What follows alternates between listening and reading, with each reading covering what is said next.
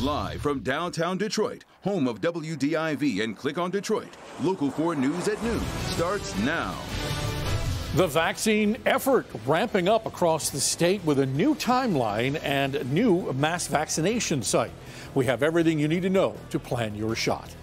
Plus, Michael Foy, the Wixom man accused of being one of the most violent participants in the siege on Capitol Hill, is due in court this afternoon. What you can expect. But we begin with breaking news from Lincoln Park. State police have issued an alert for a missing 7-year-old girl that may be in danger. Jessica Miller, last seen 2 weeks ago with her mother, 38-year-old Kimberly Michelle Miller. Police say her mother is a known drug abuser and suffers from schizophrenia. Jessica was last seen wearing a T-shirt, blue jeans, and red Nike shoes. If you have any information on their whereabouts, call police immediately. Also breaking at this noontime, 2 men charged with assaulting Brian Sicknick, the U.S. Capitol Police officer who died after the January 6th insurrection. The men are not charged in his death. U.S. Capitol Police previously said Sicknick was, quote, injured while physically engaging with protesters, end quote, but an autopsy and toxicology report has not been completed. And speaking of the deadly Capitol Hill insurrection, Michael Foy, the Wixom man accused of being one of the most violent participants in the siege, is due in court this afternoon. He's accused of beating a police officer with a hockey stick. And as Nick Monticelli tells us, his attorney is asking for his release. Good afternoon. We're about an hour away now from this hearing in Washington, D.C. Michael Foy's defense attorney is saying that he is not a threat and he should be allowed to go. The prosecutors filing new paperwork saying, no, we don't think so. 30-year-old Michael Foy has been locked up in Washington, D.C. since he was arrested at his Wixom condo in late January. Court documents say Foy traveled to D.C. to attend President Trump's rally and then moved to the Capitol.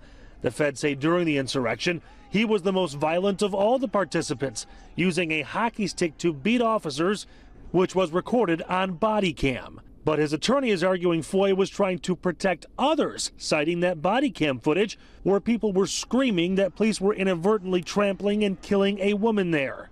While arguing for Foy to be allowed bond, his attorney writes, on January 6th, when people were being crushed at his feet, he acted in defense of those others. He saw individuals in imminent danger of bodily harm and used a reasonable amount of force to protect and defend those people who were being trampled. The filing also discusses Foy having a recent diagnosis of PTSD from his time in the Marines. There are also dozens of letters supporting Foy, one from his father writing, I know for a fact my son did not go there with any ill intent to do anyone any harm. I truly believe emotions and bad decisions were the recipe for the day.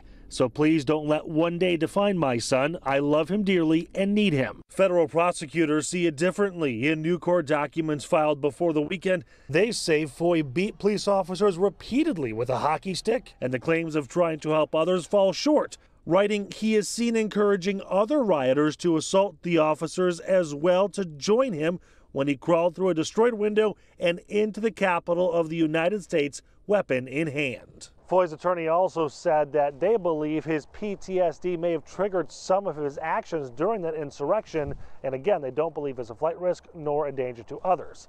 We'll see what the judge has to say here in about an hour. I'm Nick Monticelli, Local 4. Southfield police are investigating a deadly stabbing. It happened this morning at the Lancaster Hills apartment complex near 12 Mile and Telegraph.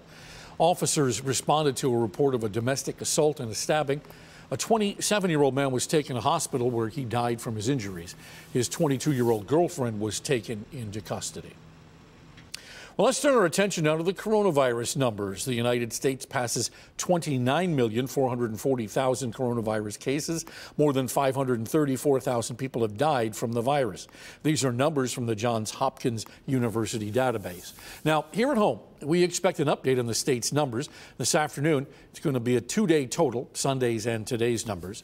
And in the meantime, the state's expanding vaccine eligibility in 2 phases. Starting March 22nd, adults 16 to 49 are eligible if they have certain medical conditions.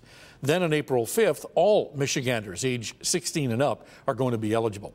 Macomb County is ahead of schedule. We posted all of the information you need to make your appointments at clickondetroit.com. There's also going to be a regional vaccine hub at Ford Field, which can vaccinate up to 6,500 people a day as we wait for more people to be vaccinated. And Dr. Fauci is asking Americans to keep following personal safety measures, warning the U.S. is vulnerable to another coronavirus surge. We can avoid that if we continue to vaccinate people, get more and more protection without all of a sudden pulling back on public health measures. In the meantime, in Texas, it's time for spring break on South Padre Island, and for some, it's time to go mask-free.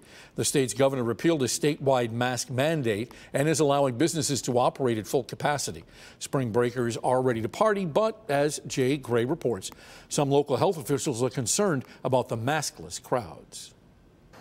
Well, right now we've got still a pretty heavy fog over the island and overcast. It's going to be overcast throughout the day, but it shouldn't slow down the crowds, which have been showing up here over the weekend and will continue, we expect, through spring break. What are we seeing? Well, we're not seeing a bunch of masks or a lot of social distancing on the beach. You've got a lot of kids here enjoying their spring break. Families as well making the trip out, saying that they've been pent up, they need to get out. It had been a year and they're ready to go. Of course, the state of Texas, Governor Greg Abbott, dropped the mask mandate as well as any restrictions with regard to COVID-19 just ahead of spring break. And that's got some worried about what's going to happen as a result of the crowds here. I am worried about the COVID, but being outside with the sun and everything, it helps out a lot. But I don't really agree with the governor's decision right now. The beach is coming back to life. The town's coming back to life. We're having some fun out here. Restrictions aren't so crazy. Everybody just kind of relax. Yeah, so look, of course, the real concern here is twofold. First, will there be some type of spike in infections here on the island after spring break is over? And also, will some of the students, as they get back to their campuses, to their classes, wherever they're going, and then the families that get back into their communities, will they help to spread the virus? Everyone watching that very closely as the party continues here on Padre Island. That's the latest here in Texas. I'm Jay Gray. Back to you.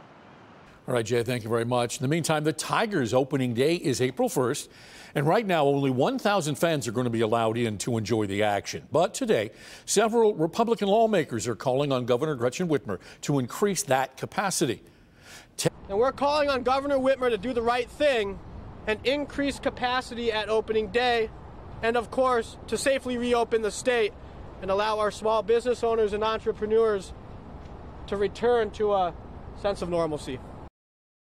And the governor's office is responding this afternoon. They released a statement that reads in part, quote, "In the lead up to opening day, the Michigan Department of Health and Human Services has been in close discussion with the Tigers and the team at Comerica Park to find a safe path forward to expand capacity limits at the stadium. Given our success during the pause to save lives and expansion of vaccine eligibility, we feel confident that our state is making tremendous strides to get back to normal as quickly as possible," end quote. The IRS says some eligible Americans have already gotten their $1,400 stimulus payments, but don't worry if you haven't received yours yet. In the coming weeks, more batches of payments are going to be sent via direct deposit and through the mail as a check or a debit card.